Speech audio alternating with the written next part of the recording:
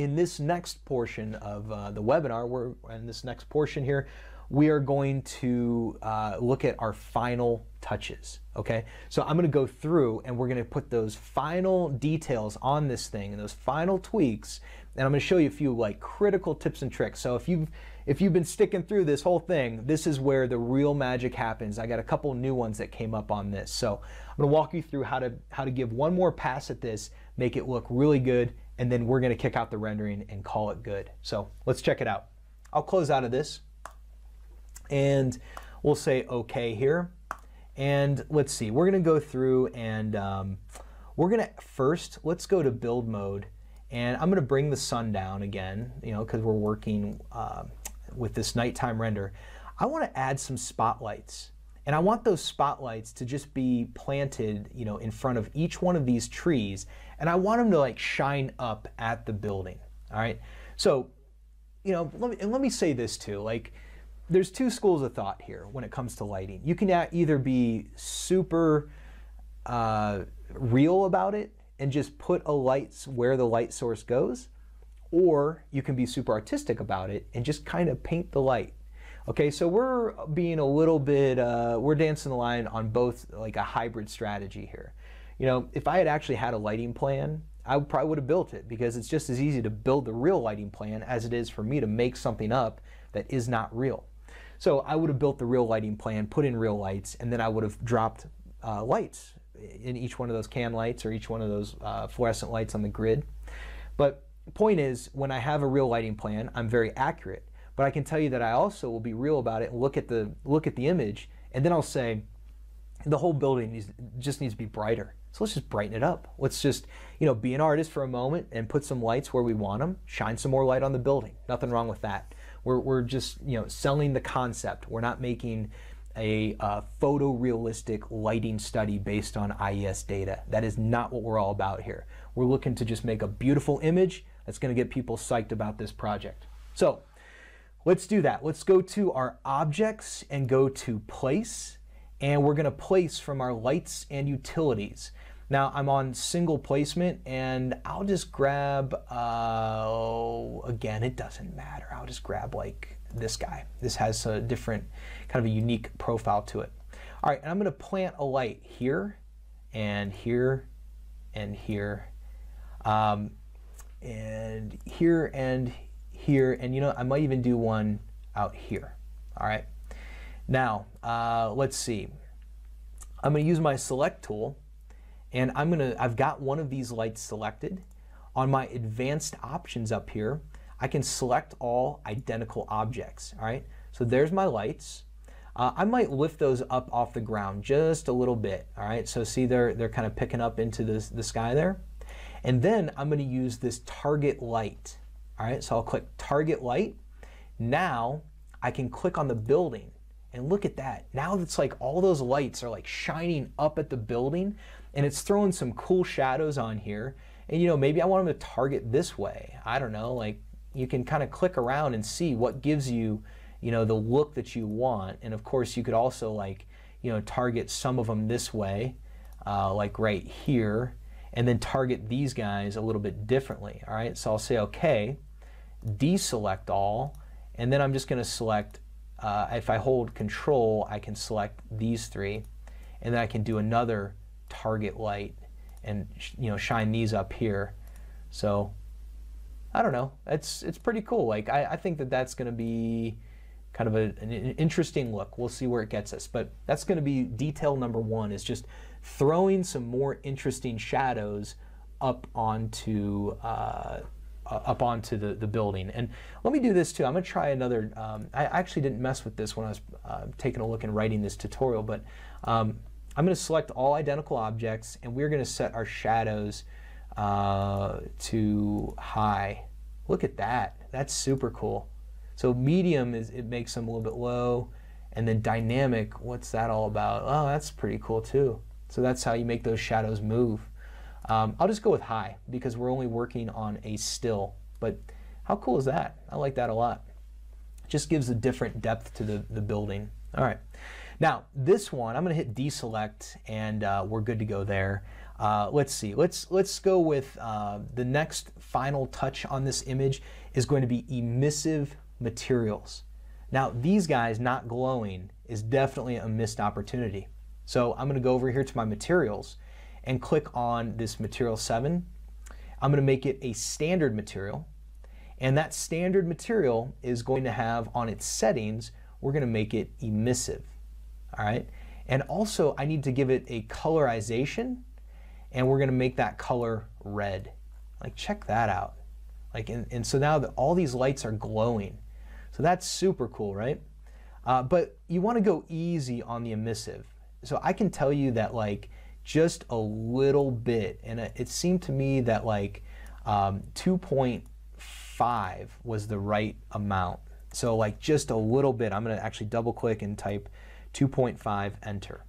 Now it might not be glowing as much as you want it to glow in build mode, but when I dial up my lens flare, those are going to come alive. Now, same thing down here. I'm going to come in and set up our emissive material, make it standard, and colorize it and make it emissive. So again, now all these guys are emissive. And I can tell you that we did do a really nice blog post on Lumion lighting. It's been a couple years, but it's still very relevant. And I just broke down each of the different light types and what you can expect from them. So like a spotlight casts shadows, omni lights don't, emissive, it won't cast shadows. If you just really want to dig in and understand each of the different lighting types or light types inside of Lumion, we have a blog post on that one, and it's just sift through the archives there. It's maybe 2 or 3 pages back, but it's called like light types in Lumion or something like that. All right, again, emissive, let's go with like 2.5. You don't want to go overboard on any lighting. And actually, for that matter, I'll just comment briefly on our objects. You know, our actual spotlights are all exactly the same, and they're all set to 300. So I don't mess with that brightness all that much. I can tell you for sure you don't want to dial the brightness way up. And you know what I'm going to do is I'm just going to select all of them. So I'll select all identical objects. And I mean, you know, that brightness gets way out of hand. And so really what's best is like stick to the defaults of like 300 and if anything, back it down and use your effects to bring it back to life. So, but you know, keep everything at kind of a default low level, because otherwise you start battling and like making one thing brighter, and then you got to make something else brighter to make it, you know, in the same realm of lighting up your model, and it just turns into something that's really tricky to get it right. So just, if you're not familiar, just leave the default settings alone. All right, so our emissive materials are hooked up. We're good there. Now, this next tip for you is check out these people when I look at this image, all right? Like the people are all dark. Well, we're gonna be artists here, and we're gonna drop an omni on each one of these groupings of people. So the way it looks now, and then we're gonna go over here, and here's like this group of girls crossing, you know, crossing the street. We don't want it to look like they're in danger. So I'm going to go with just a real lightweight, simple omni light. And I'm going to place it, and if I hold H, I can kind of lift it up like that. And I'm just going to drop it right here. And then let's, you know, head over here, and this guy, I'm going to click it like kind of right in front of him. And let's see, these guys right here, I'll do like one there, one for them, one for them. And just get these people glowing, you know? I don't want them to be like in danger or appear to be like super dark. And you know, it's faking the lighting, but you know, it's okay. That's what this is all about, is just you know, making the pretty picture. So now all these people are lit up, and now tell me what you think about this image. You know, when I go back to photo, and now like those people no longer look like they're in the shadows and they're in danger. You know, it's just a much better look. Okay. Now, the last thing, and this is just, you know, like this is all personal preference. And whenever I'm doing these tutorials, I always go a little bit overboard. I mean, we wouldn't I would doubt that a client would have us, you know, put like a gigantic moon in the background, but you know, you can go nuts on that, and you got to find the heading for the moon and the moon size. If you make it real big, I might not be able to find this right now. It's a little tricky. There you go. There it is. And then bring the moon size down, you know, so you can like get the moon in the background. You can get like, you know, if you hold shift, you can kind of move that in a different speed. So let me get the moon height up there. That's kind of cool. You could go and add in also your sky and clouds.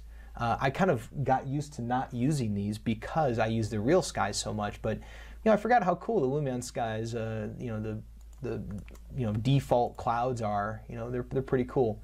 It seems to me that like low clouds, you want to back off of those and stick more with like the high clouds. Those seem to be a little bit more subtle. And then the last thing I'm going to do is go into build mode, and I'm just going to throw some fireworks in the background. Now I can tell you that I got these fireworks from formfonts.com. These guys are great. This is where I get a ton of my models. So like if you just go to formfonts.com and search for fireworks, there you go. Now all these guys, I got a bunch of them downloaded already, but anyway, they're super easy to use. I can just go to import new model, and I'm going to go to my visualization, resources, components, and we have like miscellaneous effects, and that's where I keep like, we have a, you know, a rainbow and some pretty cool fireworks. So I'll just grab, I'm not even sure which one's which. So fireworks 3, we'll bring that in, and then I'm going to hold H, and I can kind of scoot that up.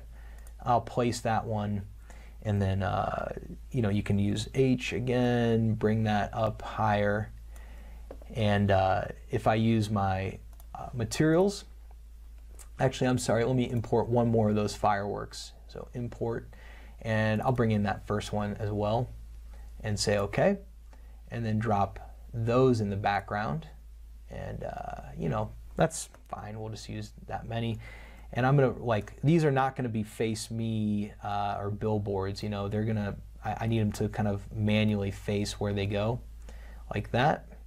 And then I need these fireworks to kind of lift up in the sky. You know, that's gonna be another thing, although I think they're probably in decent shape there. And we need to make them emissive. So I'm gonna go to standard and just dial up their emissiveness of touch, like that, and make it standard, and dial up the emissiveness a touch. All right, so now we got some fireworks in the background. All I'm getting at is that there's a lot of options. It's super quick to add some of these kind of fun touches to your renderings.